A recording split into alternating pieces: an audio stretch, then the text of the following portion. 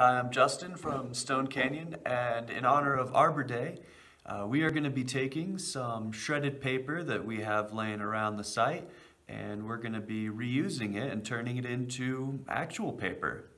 It's going to be a lot of fun, so let's get to it. So some materials you might need are some shredded paper or non-shredded paper, a blender, a sponge, a tub, a decal, cooking spray, an iron, paper towels, a bath towel, a staple gun, 2 wire screens, and 2 smallish wooden frames. Now, for those of you who might not know what a decal is, basically it's used when it comes to making paper. All it really is just 2 frames that are the same size with a screen in the center. You can buy one online if you like, or what I did is I made my own. There's a wonderful video about using 2 picture frames, and then you basically make your decal from that. So I bought these 2 frames at a store where things tend to cost around $1 and then maybe some change. And then basically I took the kind of cardboard that's in the back out along with anything that might still be in it, so I'm left with just the frame. And basically I took a wire screen, attached it to one, and then I took the other and left it open. And that's it. It's real simple.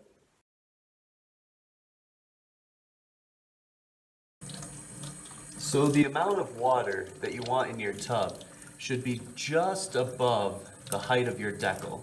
Your decal should be able to float in your tub. So you don't really need that much water. If you add too much, then what happens is all the paper pulp that you're going to be pouring onto your decal will actually end up flowing over and you'll lose a lot of that excess stuff. So just a little bit, just enough for the decal to float.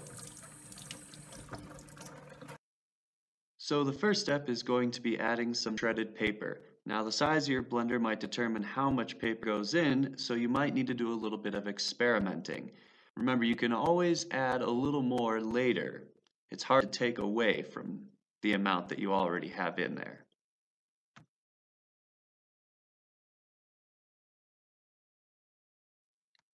Next, you are going to add some water. The more water you can add, the better. Once you add enough water, make sure you screw the lid on tight to prevent leaking. And then, give it a little shake. Next comes the blender. Ideally, you want to blend it for about 30 to 45 seconds. If you go longer, that's okay.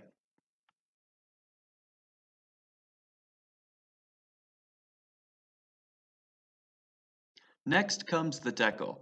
You are going to place the top half without the screen on top of the bottom half with the screen and then submerge it in the water.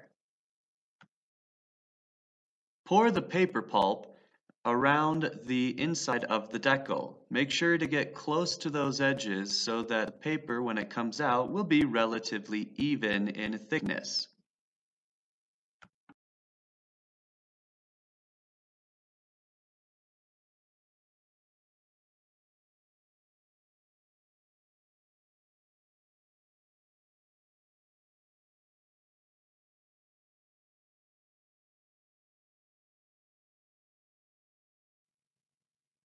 If it seems that there is not enough or that there are large holes in your paper, you can always add a little more to fill in those spots.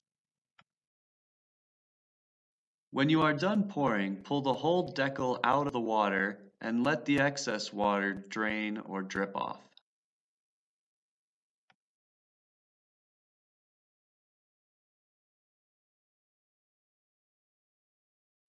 Place the decal on the bath towel and remove the top half of the decal without the screen.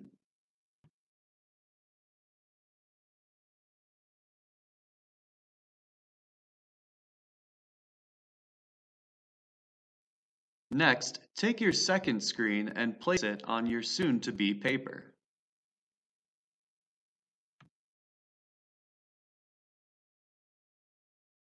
With the second screen on top, take your sponge and press gently on top of the screen to draw out any excess water. This process tends to take between 2 to 7 minutes.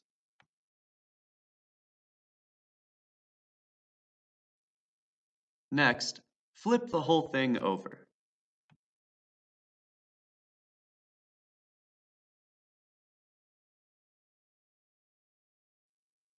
Once it's flipped over, continue the sponging process.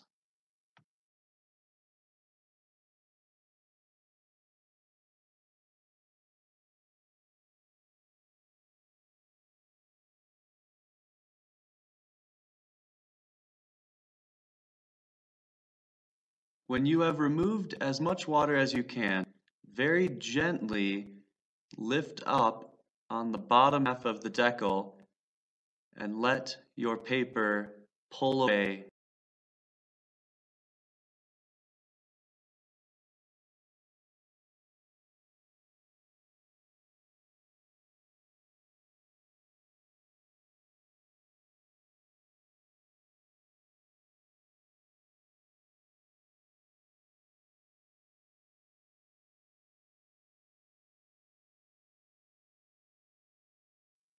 Once the bottom half of the decal has been removed, place some paper towels directly onto your paper.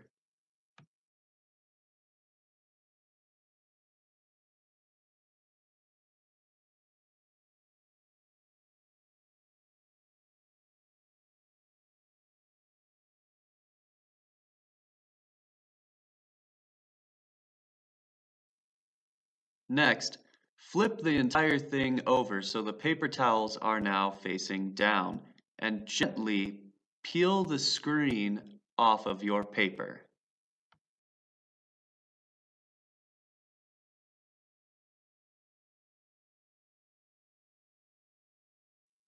Next, add some more paper towels to the other side.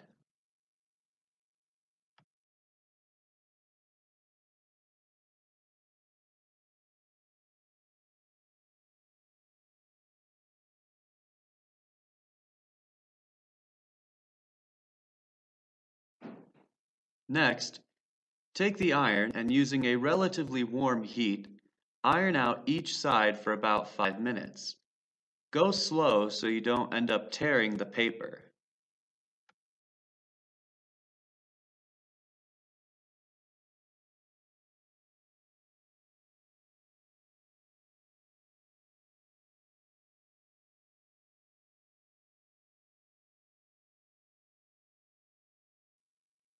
When you are done ironing, peel away the paper towel slowly so you don't end up catching your paper and tearing it.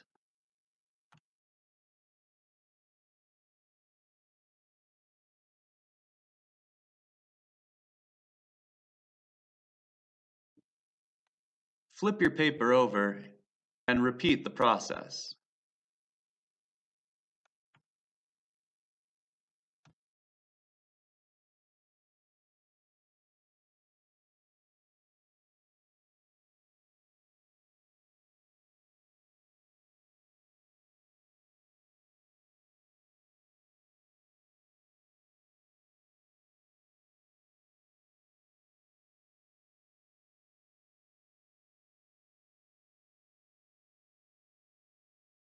So once you've created your paper, you want to make sure you let it sit out to dry. All right, you don't want it to dry too quickly. All right, so you want to avoid leaving it in the sun or the fresh air. So just set it out on a counter, maybe on like a towel, or I used a piece of cardboard. But basically, you want to make sure that it's drying. And when it dries, you're going to end up with a sheet like this. It's going to be a little thicker than probably what you're used to, but the texture should be pretty close to about like maybe a card, like a birthday card or a piece of cardstock. So it's going to be a little thicker than normal paper. So if yours ends up like that, don't worry too much. You still did it right. Well, thank you so much for joining me on this little crafty adventure. Hopefully your paper turned out pretty well. You can always, try and redo it again, change some things up, add more, add less, see what happens. I'd like to give a big thank you and a big shout out to the YouTube channel Make Something. They played a big part in getting me the information that I needed in order to actually produce the paper that I wanted. It's a really cool channel. I highly recommend it. If you're feeling crafty and you need something to do, by all means, check out their channel. They have a lot of great stuff. Also, definitely keep an eye out for our Stone Canyon channel over on Facebook and also on YouTube as well. Definitely check them out. They're always putting some weird stuff that the staff are doing, some fun little crafts, videos, even some lesson plans that you can also do as well. So definitely check them out, and good luck.